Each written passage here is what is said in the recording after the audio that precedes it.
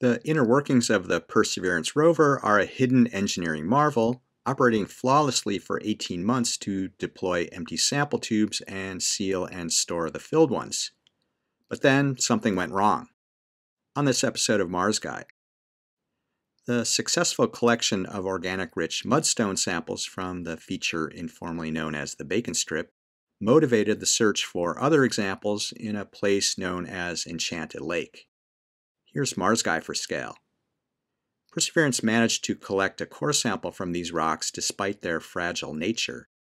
This first one was delivered on board and went through the various steps to inspect and seal it without any problems, as had been done on 16 previous tubes. It's the second sample from here that ended the successful record.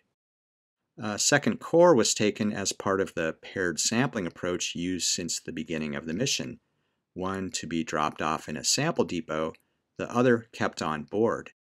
It's an eggs not in one basket strategy. The view after the second coring operation shows what the engineers refer to as a mushroom stuck between the coring bit teeth. But the percuss to ingest operation is standard procedure, which vibrates the bit to either ingest or eject the mushroom, and it appears to have worked as intended. Once on board, the cache cam imaged the tube and sample in the vision station, showing no evidence of the mushroom. But the step to extract a hermetic seal assembly from the dispenser failed. The seal is a complex little device designed to be airtight when installed.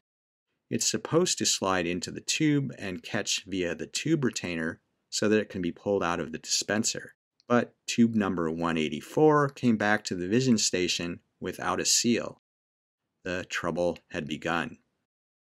The autonomous onboard system aborted the next step, which is to send the tube and seal to the sealing station, where a ram mechanism forces the seal more than 3 millimeters into the tube, using up to 7,300 newtons of force.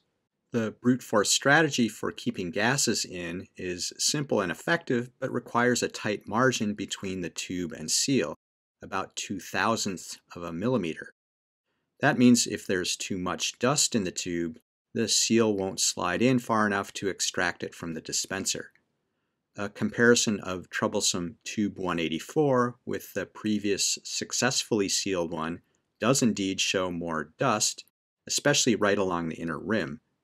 Note the shiny edge versus the dark edge. But the engineers planned for this scenario, equipping Perseverance with the bore sweeping tool. Bore refers to the inner wall of the tube. As shown by this time-lapse sequence over the course of 5 different sols spanning 3 weeks, multiple brushing and sealing attempts were made. You can see what looks like marks from the tube retainer formed early in the effort, and then dust just getting pushed around after that. Strangely, there's no obvious dust clearing before the seal was finally engaged on Sol 619, successfully ending the struggle 6 weeks after the sample was taken. So I guess the lesson here is that in the end, Perseverance can indeed seal the deal.